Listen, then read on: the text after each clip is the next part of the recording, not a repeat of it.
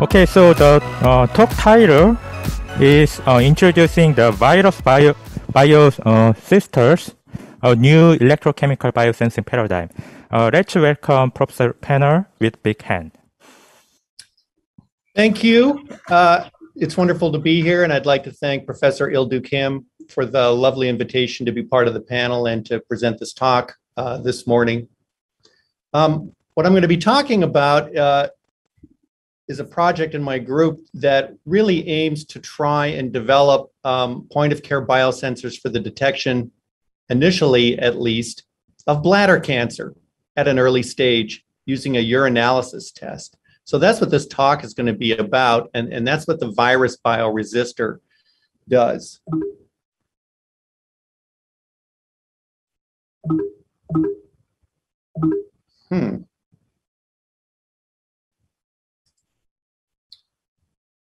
So these are the two graduate students who invented it. Alana Ogata graduated a couple of years ago and postdoced with Dave Wald, and then is a faculty member now at the University of Toronto. And Apurva Bhasin graduated just last year, and she's a senior scientist in a startup company named Phage Tech that's commercializing the technology that I'm going to be talking about today. The current group working on the virus bioresistor is shown here. Apurva is still an ex officio member of the group. She's in the lab all the time doing science, even though she's not getting paid by me. But Eric and Nick are third-year graduate students working on this project. So in one slide, this is what I'm going to be talking about. We've developed a very simple biosensor, and that's shown in these cartoons on the left part of this slide. And the biosensor just consists of two gold electrodes and a polymer channel that connects them together that has two layers. The bottom layer is just a spin-coated P.PSS conductor. All right, it serves no purpose other than to allow us to electrodeposit the top layer. The top layer consists of electrodeposited P-dot, or an electronically conductive polymer that has virus particles entrained within it. And so these are M13 virus particles that are engineered to recognize and bind a particular bladder cancer marker in urine. And what we do is we expose these sensors to urine that contains the molecules that we're trying to detect. For example, human serum albumin is a marker for bladder cancer. And we assess the response of the sensor to that. We make an impedance measurement between these two gold electrodes. And what we find is when the virus particles recognize and bind their target molecule from the solution, the impedance between these two gold electrodes goes up, and that's shown on the right-hand side of this slide.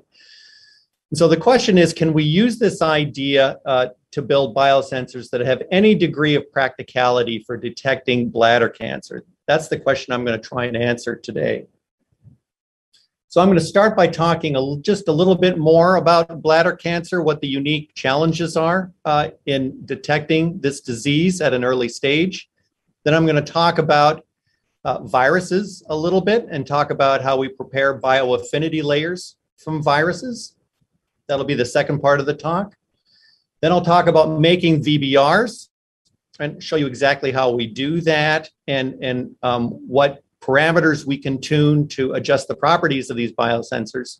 And finally, I'll say a few words about what we believe to be the mechanism of detection that is exploited by the VBR, which we think is unique and really hasn't been exploited in biosensing before. So I'll talk about cancer first, then the viruses, then virus bioresistors, and I'll talk a little bit about how they work. So bladder cancer, it turns out, kills about 200,000 people worldwide a year. And in the US, it's about 17,000 people. And the tragedy with bladder cancer is it's almost always detected in stage 3 and stage 4. And the reason for that is really shown on this slide here. You know, bladder cancer, 95% of the time, is a cancer that closely resembles skin cancer. It's growing on the inside skin surface of your bladder. right? That skin is called the urothelium. And when it starts growing, it's only, you know, a few microns in diameter. That would be the stage 0 that's shown in this cartoon here. And it grows very slowly, typically. You know, it can take a year to become a millimeter or so in diameter, quite often. And it can take longer than that before you start to notice any symptoms from the bladder cancer that you're carrying around. And during this period, it would be common for a lot of people to visit a doctor. Okay, some of us see doctors once a year or maybe once every 2 years. And if there was a routine exam that was done at that doctor's visit that allowed you to detect bladder cancer, it would be discovered long before you have any symptoms at all. But what typically happens is this cancer grows, and within between 1 and 2 years, it punches into this smooth muscle layer of your bladder. And when that happens, you find blood in your urine, and that prompts you to go to the doctor. 99% of the time, blood in your urine means a urinary tract infection that's treated with an antibiotic. You'll be treated with the antibiotic. In 6 days, the blood should be gone. And when it's not, you go back to your doctor. He sends you to a urologist, and the urologist puts a fiber optic fiber up to your urethra, and he looks around on the inside of your bladder and he finds this cancer. And at that point, you're stage 3 or stage 4, and you have to fight like crazy, right, to defeat the disease. What the tragic part is that this cancer, even in stage 0 and stage 1, is spewing distinctive proteins into your urine stream that could be detected, all right, possibly in stage 0 and stage 1. All right, that's the goal of this project, is to develop the biosensor necessary to do point of care detection of these distinctive bladder cancer markers. This is the tool that is used in your annual urinalysis. This is the Roche-Comber 10. It measures the concentration of 10 different metabolites, none of these related to the presence of cancer in your bladder or in your kidneys for that matter, with the possible exception of blood, right? But again, blood is almost always a marker for urinary tract infection. So the goal, the global goal of this project is to replace this, or actually to augment this dipstick detector for 10 different metabolites with something that looks like the device at the right, where these blue squares here, each pair of blue squares is a single virus bioresistor that detects a different cancer marker for bladder cancer, because there isn't a single golden bladder cancer marker that reliably allows you to diagnose bladder cancer. You need to detect 2 or 3 of them in parallel before you can make a confident diagnosis of the disease. And so that's one of the challenges with bladder cancer, is that there isn't a single silver bullet that you can measure that'll allow you to detect the disease. You need to measure several. The good news is we know what to measure, all right? The efficacy of bladder cancer markers is well understood. There are some that are FDA approved. NMP22 is one of them. BTA, bladder tumor antigen, is another FDA approved bladder cancer marker. DJ1 is a new bladder cancer marker that is folks are excited about. It shows a lot of promise, but it's not yet FDA approved. These are the 3 that we're focusing our attention on at the moment. We also know what concentrations we need to measure for these 3 markers, because we know what the concentrations of these markers are in patients who have bladder cancer, right? And those are listed in this slide. And so from an analytical chemistry perspective, we know exactly what we need to be able to do to diagnose this disease. We have all the information we need. We don't have to pioneer any new bladder cancer markers to solve this problem. There aren't existing devices that do a good job of this. And this is really not pertinent to this talk, since we're not talking about the commercialization of this device. But the closest is a device from Abbott called the Bladder Check. It measures NMP22 only. And as I said, no single biomarker is a good indicator of whether you have bladder cancer or not. So NMP22 doesn't have great sensitivity or selectivity. And you really need to augment it with one or two other markers, which is really what we're trying to do in the experiments I'm going to be talking about today. But suffice it to say is there's an opportunity in the marketplace to improve upon the existing state of the art for these point of care sensors. Okay, so one of the distinctive aspects of the devices we're building is that they employ virus particles as receptors instead of antibodies. We're going to be detecting proteins in urine, right? And typically antibodies are used for that purpose and all kinds of biosensors, but we're going to be using virus particles. And there's really three motivations for this. And the most important motivation possibly is that the virus particles that we're using are highly thermally stable, right? They can even be stable up to 85 degrees C in aqueous solutions. And so it's not going to be necessary at the end of the day to ever refrigerate one of the biosensors that we're developing using these viruses, because the viruses aren't concerned about whether the temperature is 35 degrees or 45 degrees. They're really incredibly stable under these conditions. And so that's a huge advantage. There won't have to be a cold chain involved in the transport of these biosensors to third world countries or something to that effect.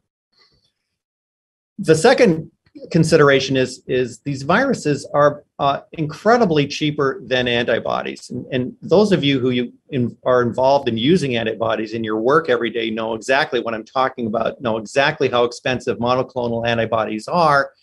And to a first approximation, the virus particles are a factor of 1/100th of the cost of antibodies. All right. And I'm talking about virus particles that are engineered to recognize and bind with very similar affinities to the best antibodies. All right. 10 to the -9 or 10 of the KDs in the 10 to the -9 or 10 to the -10 range are quite common amongst these engineered virus particles. The final consideration is that we want to be able to bring these devices to market at some point and to patent the work that we're doing. And the problem with that in biosensor science is that there's an incredible number of biosensors and very little white space to be creative within. And when it comes to virus-enabled biosensors, there's virtually no prior art to compete with. And so there's tremendous flexibility in what you can patent and develop in this space of virus-enabled biosensors. And that turns out to be a big advantage if you actually want to get these things into a doctor's office at some point in time. You need to be able to patent them and manufacture them. So let me just say a couple more words about the virus. There's probably a lot more that ought to be said, but I'm not the one who makes the virus particles. It's my collaborator, Greg Weiss, a chemical biologist at UC Irvine, who's responsible for this part of the project. But suffice it to say, what Greg does is he uses a technique called phage display to develop M13 virus particles that have these little orange pigtails appended to the N-terminus of this majority coat peptide of the protein, of the virus rather. Right, and these orange pigtails are non-natural amino acids, peptides rather, that are between 7 and 25 amino acid residues in length. And they are engineered to recognize and bind the cancer marker that we're trying to detect. And this is done through a process called phage display and panning. And it's extremely elegant what he's able to do in his laboratory. He starts off with a library of 10 to the 12 unique amino acid sequences on these virus particles, and then selects from that gigantic library members of it that recognize and bind the cancer marker we're interested in with high affinity and high selectivity. And at the end of the day, we're looking for KD values in the 10 to the -9 to 10 to the -10 range. That typically gets us the kinds of limits of a detection that we need to detect the bladder cancer markers that we're trying to detect at the concentrations that they exist in single patient urine samples. So this is Greg Weiss's group. These are some of the people who have been we've been working with to use the viruses that they prepare for us to detect these molecules that I'll be talking about. And so we've been working together on this project for about 12 years. And the biosensor I'll be talking about today was really developed about 4 years ago. Now, we've got viruses that will selectively and strongly bind the cancer markers that we're interested in, but we don't have any idea how to build a bioaffinity layer from these viruses because that's not in the literature, right? How do you build a bioaffinity layer that's based on a filamentous phage that is a micron long and 6 nanometers in diameter? We didn't know the answer, and we've been working on that problem for about 12 years. And what we need to be able to do is collect these virus particles onto a biosensor surface in such a way that we don't damage them in that process. Then we need to wire them so that we can electrically detect whether they've recognized and bound the molecule that we're trying to detect, right? So there has to be some wiring done for the viruses. And then we have to understand how to extract signal from the response that we see from the viruses, right? How do you extract the signal? What is the signal going to look like? So these are all things that factor into the development of a bioaffinity layer. And we developed probably six different methods for attaching virus particles to glass surfaces and gold electrode surfaces and other types of metals. And what we finally settled on is shown in this slide. All right, what we discovered quite by accident is that when you electropolymerize P dot, right, from the E dot monomer, right, you can do this electrochemically, of course. And what you do is you oxidize E dot, and the cation radical that is formed in that oxidation process couples with other radicals near the electrode surface, forms oligomers. These crash out of solution, and you form a P dot layer on your electrode surface. During that process, the P dot that forms has a partial positive charge. Every 5 or 6 monomer units has a positive charge. And so anions have to be incorporated into the polymer as it grows. Now, by some stroke of luck, virus particles, these M13 virus particles are covered with 6,000 negative charges. They're highly negatively charged objects. And so what we found is when we electropolymerize P dot in the presence of nanomolar concentration of these virus particles, right? Nanomolar concentrations, they're extremely efficiently incorporated into the growing polymer film. And that was surprising. And so the observation is shown here. This is just a cyclic voltammogram in which we're measuring the current as we oxidize that E dot monomer, right, as a function of potential. And this is the oxidation current involved in the oxidation of the E dot and in the formation of the polymer, right? The polymer is being formed as we oxidize the E dot in this experiment. But when we add various concentrations of viruses to the polymerization solution, the currents get smaller. And what that suggested to us was that the virus particles are getting involved in the electropolymerization process. And we viewed that as a positive sign that they might be getting incorporated into the polymer film. When you look at these films in a scanning electron microscope, right, P dot films that do not contain viruses are just flat and almost featureless, right? The polymer surface is very smooth. But when the virus particles are present in the polymerization solution, now you start to see texture on the surface of these P dot films. They are, in fact, P dot virus composite films. What I'm showing you in this slide is are low magnification images at the top and higher magnification pictures at the bottom of exactly the same electrode. And so the numbers at the top, 3 nanomolar, 9 nanomolar, 15 nanomolar, this is the concentration of virus particles in our polymerization solution. And 15 nanomolar is right at the solubility limit of virus, it turns out. So you can't put any higher concentrations than that. These structures that are protruding from the surface of this film are bundles of M13 virus particles that are coated with the P dot material, right? So they're not single virus particles by any means. They're ensembles of virus particles. They're bundles that are coated with this electronically conductive P dot material. That's going to be our bioaffinity layer. And we can prepare these films in literally a minute or two in our laboratory. That's all it takes. That's all the time it takes to prepare these electrodeposited films. This is just an AFM image of exactly the same thing. And the blue areas here are the plane of the bioaffinity layer, if you will. And these brown objects here are the virus bundles protruding from the surface of the film. How do we know what how much virus is being incorporated? You can't really get that from the SEMs or the atomic force microscopy, but we made quartz crystal microbalance measurements of the mass of actual virus bioresistor sensors. All right, the data that I'm sure the graph shown on the left here is a plot of on the horizontal axis. It's the concentration of virus particles in the polymerization solution that we're using, right? This is the solution that we're using to make the film. And on the vertical axis, this is the concentration of virus particles in the film that we electrodeposit, all right? And we know what the thickness of that film is. We know what its mass is, so we can calculate what the virus concentration is very accurately.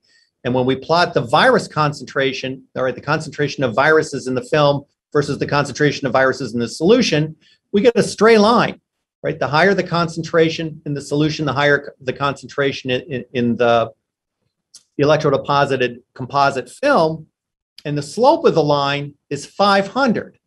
And so the virus particles are very efficiently vacuumed into this film, into this growing film, we believe, by the electrostatic interaction between the M13 virus particles and this positively charged P dot chain that's growing as we electrodeposit it. We haven't been able to do a proper control to show that it's really this Coulombic attraction that's responsible for this efficient deposition, but suffice it to say is the deposition of virus particles using this process is extremely efficient. And we haven't found another way to do this, right? We've sprayed films for months trying to mimic the virus concentration and the properties of the composite films that we're making. And it simply hasn't been possible to do as well as with electrodeposited films so far, to our frustration, frankly. Okay, so we have a bioaffinity material that we want to incorporate into the biosensor. How are we going to make the biosensor? Well, that part's super easy, because we just start off with some gold electrodes on a piece of glass. Right here are the dimensions that matter. There's 4 electrodes here because we're going to make 2 virus bioresistors on this piece of glass, on this glass coupon here. All right, and it's this 1.5 millimeter dimension that's critical, all right, because we're going to put a bioaffinity layer over all 4 of these electrodes, because we want to use pairs of electrodes like this to discern how much reproducibility derives from the bioaffinity layer itself, because here we have 2 VBR biosensors that are going to share the same bioaffinity layer, and so we will have a direct indication of how much of variability, sensor-to-sensor variability, is derived from the bioaffinity layer compared to other aspects of the biosensor, the gold electrodes and so forth. There's only 3 steps required once you have gold electrodes on glass. The first step is just to spin coat a P.PSS layer on top of those gold electrodes. This is just a commercial P.PSS solution that we buy from Sigma Aldrich. All right, it's just a solution of P dot and polystyrene sulfonate in an aqueous solution. All right, so we spin coat a layer here, and as you'll see, it's about 150 nanometers in thickness. And then we attach a crude PDMS cell, all right, to the top of this after it's dried. We dry it at 75 degrees C. We put a very crude PDMS cell here. It's just an open container, if you will, for the plating solution. All right, and then we put the plating solution inside this the cell, and we electropolymerize the virus P dot layer, and that's the final step. All right, and at that point you have a functional VBR. All right, all of these steps together require a few hours only because there has to be, there's some thermal steps involved, right? The spin-coated PEDOT-PSS, for example, has to be heated for about an hour at 75 degrees so that it doesn't react or doesn't do anything untoward while we're electroplating the virus PEDOT composite layer. So if you break one of these slides in half and put it into the SEM, you can see that the top layer thickness is typically about 90 nanometers, and the PEDOT-PSS layer on the bottom, right, it's about 250 nanometers. But tuning the thickness of this bottom layer, this 245 nanometer layer, this PEDOT-PSS layer, that thickness can be tuned over a range, and that turns out to have profound effects on the sensitivity of the device that we're making. And so it's one of the ways that you can tune the sensitivity of the virus bioresistors by adjusting the thickness of this bottom layer. And I'll show you why that's the case in just a moment. Okay.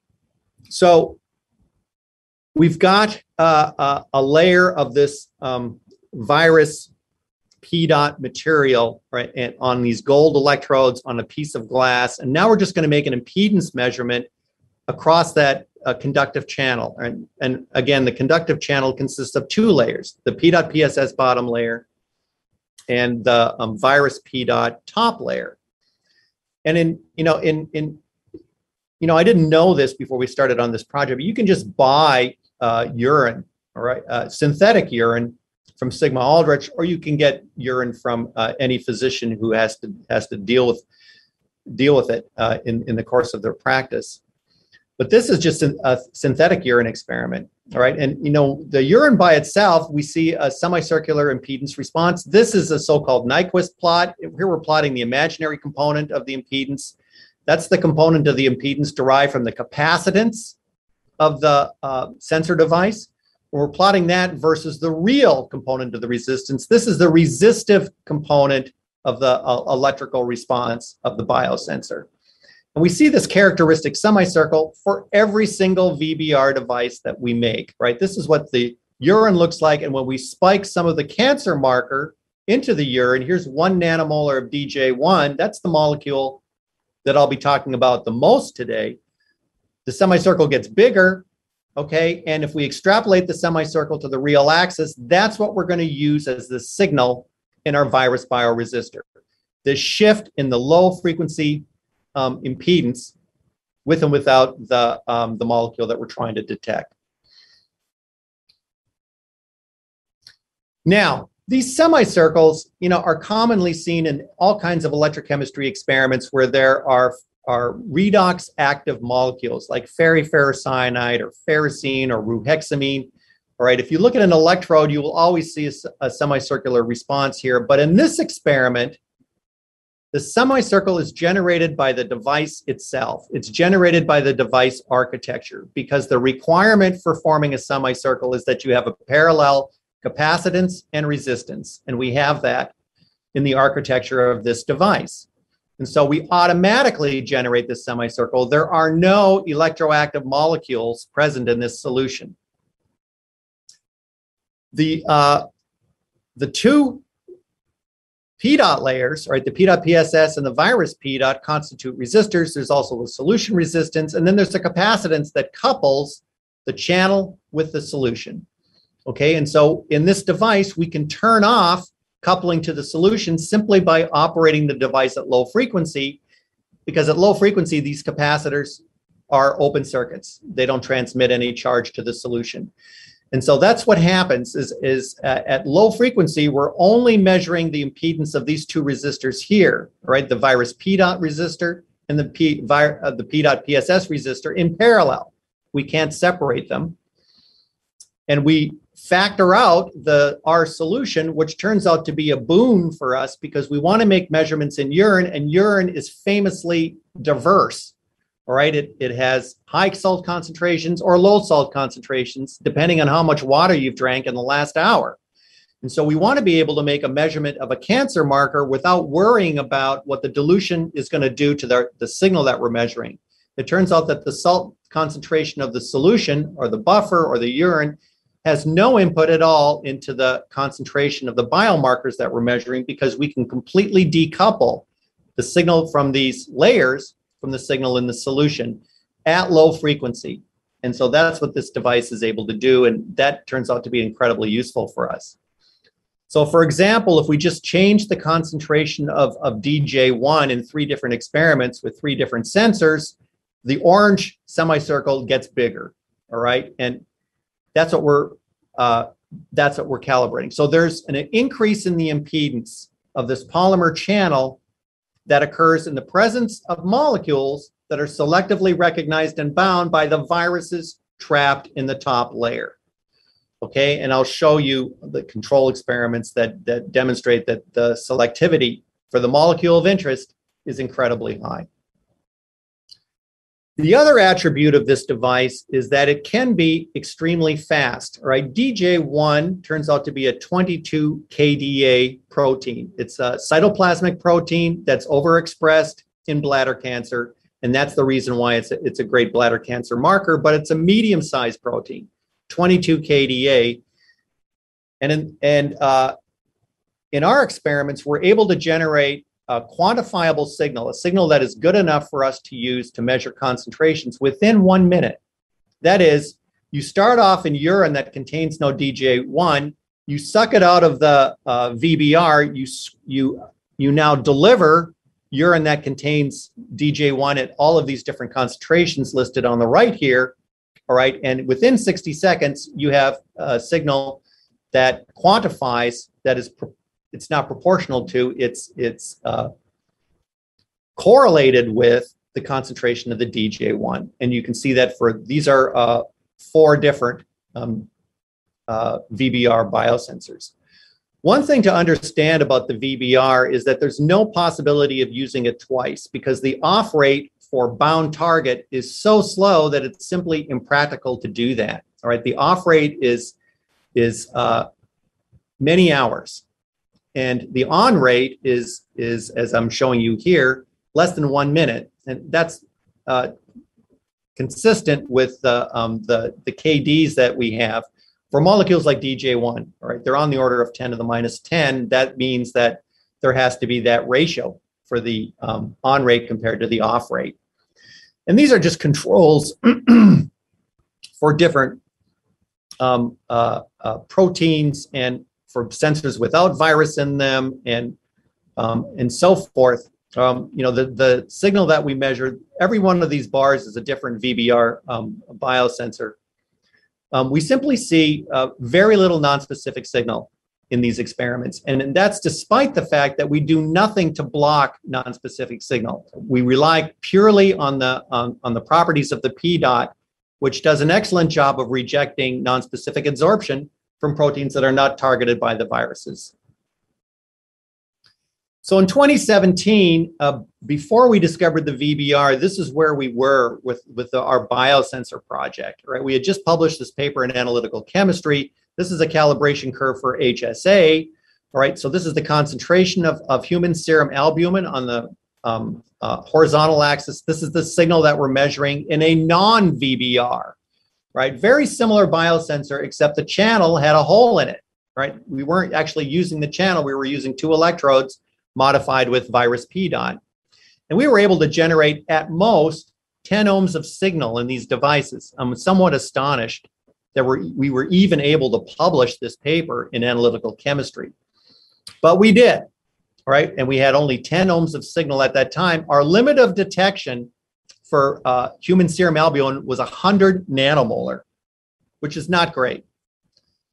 A year later, we discovered the VBR. We published a paper in Nanoletters, and in that paper, we had 220 ohms of signal, right? And our limit of detection for the same molecule was 7 nanomolar. So we went from 100 to 7 nanomolar in 1 year. This made us very excited about the prospects for this idea. A couple years later, we've made some improvements, right, to the VBR. We've engineered the layers so that they have optimal thicknesses. Now we have 640 ohms of signal instead of 220 ohms, and a limit of detection of 10 picomolar for a much smaller protein, right? This is DJ1 now. This isn't HSA. HSA is 66 kDa. DJ1 is 22. This is a little over a year ago. And then we discovered that you could improve the sensitivity even more if you killed the bottom layer by over-oxidizing it. If electrochemically over-oxidize the P.PSS layer on the bottom, you can almost extinguish its conductivity completely. And now you have kiloohms of signal, all right? In this particular case, 7 kiloohms of signal. You have more signal than you really know what to do with. And so there are knobs that you can turn on, even on the simplest biosensor that you can imagine, which is what this thing is. There are some knobs that you can turn to fine tune the sensitivity of the device to hit the sensitivity that you need for the measurement, whatever the measurement is that you're trying to make. All right, so the VBR has a tunable sensitivity, and most of the tunability comes from messing with this P.PSS bottom layer, all right, because this top layer and bottom layer are a current divider, all right? And if the P.PSS bottom layer is very conductive, all the current flows to the P.PSS layer, and you don't recover the impedance signal from the virus P. layer that's there, right? Because all the current's flowing through the more conductive P.PSS layer. If you kill the P.PSS, that signal is there and in spades. So this is what a calibration curve looks like for DJ1. Really what we want to point out here is that, we've done these measurements in human urine, we've done them in synthetic urine, we've done them in single patient urine.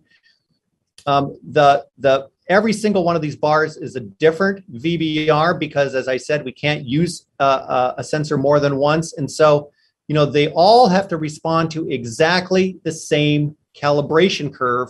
And the only way to do that is to make them identical to one another. And so we are able to do that with the VBR to a high degree of success, mainly because the fabrication process is so simple, right? There's only 3 steps that you have to optimize and reproduce to make sensors that are identical to one another. And so we get COVs of 3%, 4%, 5%, 7%.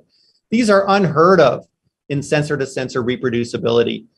And every one of these sensors is handmade at this point. So with some degree of automation, we should be able to improve on this reproducibility as well. And so the limit of detection here, as I said earlier, is about 10 picomolar. It might be a little bit lower than that. The key to ultra-low sensor-to-sensor COVs, and this is essential for this technology. If you don't have sensor-to-sensor reproducibility, you've got nothing. You've got no technology here. They have to all be identical. The key is process windows, which is something semiconductor manufacturers have been using for 25, 30 years to build integrated circuits and so forth. You have to develop metrics that allow you to discard sensors that are not going to be identical. All right. And so the yield that we have currently for this technology is about 60%. All right. Maybe it's a little bit better than that by now. All right, I haven't said where the signal is coming from. And let me just, because I'm out of time, say a few things about where we know it's not coming from. All right. The signal that we measure in the VBR is always positive. It doesn't matter if the protein's positively charged or negatively charged. The signal is always positive. There's always an increase in impedance when target is bound, irrespective of what its charge state is. And one thing that we can do is we can flip the charge state on a target molecule just by changing the pH around the PI. And when you do that, you still see exactly the same signal, right? There's no influence at all on the protein charge on whether we measure it or not by the VBR. The ionic strength doesn't influence the signal either, right? You can look at a wide range of salt concentrations and you see exactly the same signal, provided you're making the measurement at very low frequency, which is exactly what we do. The signal that we measure is diffusion controlled. And what I mean by that is that big proteins are slower than small proteins. DJ1 we can measure in a minute, but if we want to measure an antibody, which is 150 kDa instead of 22, now it takes about 30 minutes for us to get measurable signal. And so big proteins are slow in terms of response time. Small proteins are much, much faster. That's telling us something about what the mechanism is. And of course, the magic has to be in this P.PSS layer, the virus P. layer, because the viruses are the receptors, right? They're in the virus P. layer. That's where this magic has to be happening. So what we believe is going on in these experiments is exactly what happens in carbon-filled polymer resistors that are used for gas sensing, right? And specifically what happens is in the presence of a target gas, the polymer swells and you're at a percolation threshold for the carbon that's contained in the composite. You have a polymer carbon composite near its percolation threshold. When it swells, you have a large change in the resistance of that layer. We don't have carbon, all right? We don't have any carbon in this experiment, but we do have a semi-crystalline polymer, which is this P. There are crystalline domains, there are disordered domains. The viruses are mainly in the disordered domains. When protein permeates into this layer, right, there's a significant volume change. We believe that's difficult for us to measure, but we're still working on that. That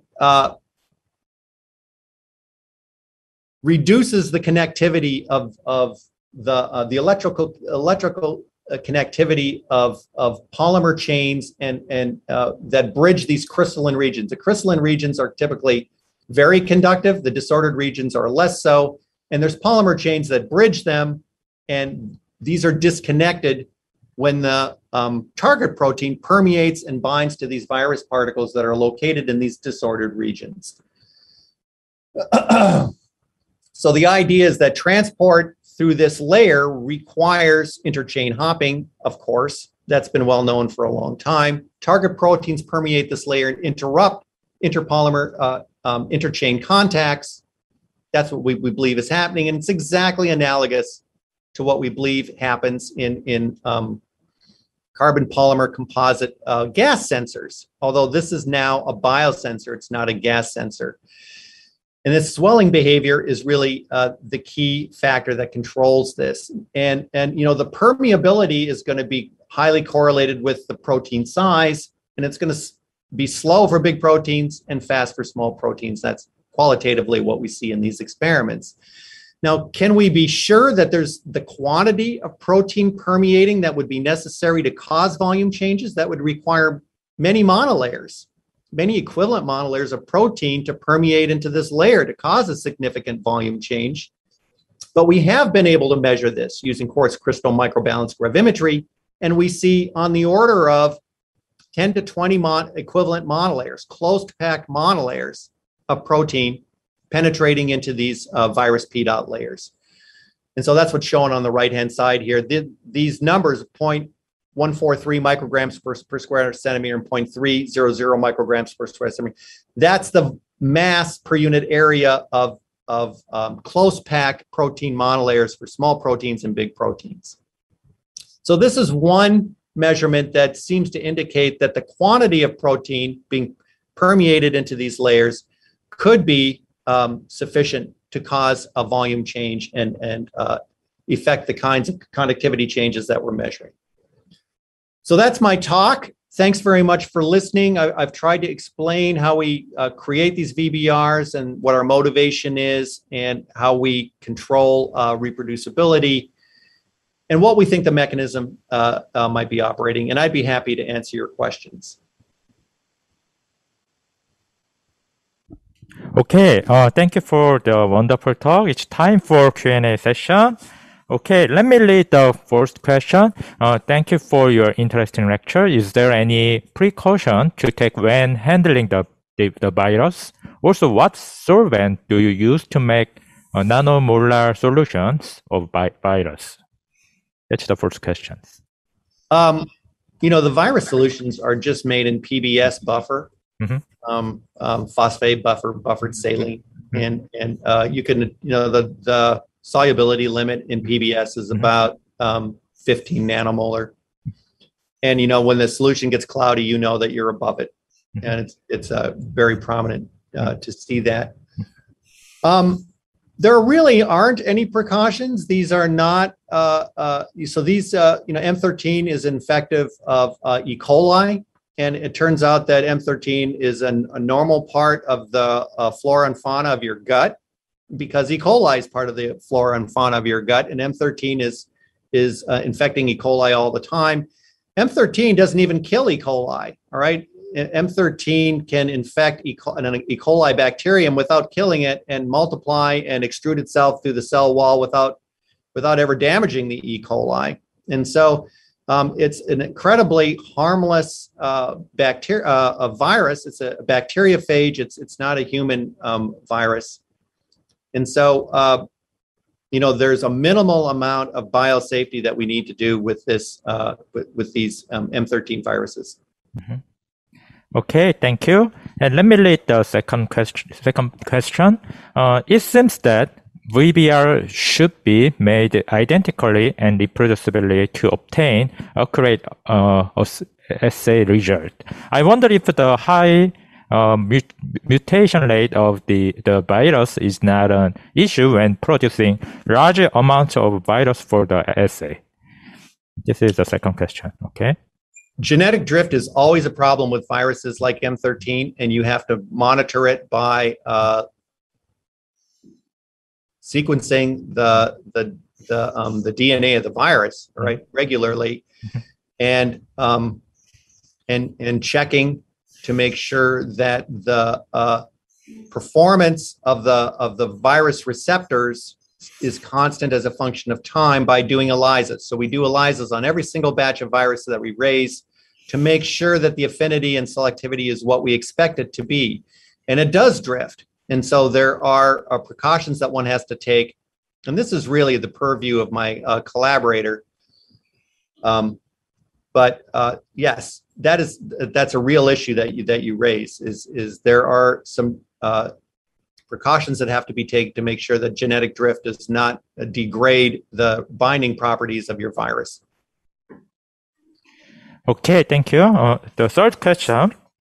Thank you for the great talk. For the accessibility for broad user, colorimetric sensing could be one of the options. Are there any strategy for developing colorimetric detection instead of electrical detection, maybe?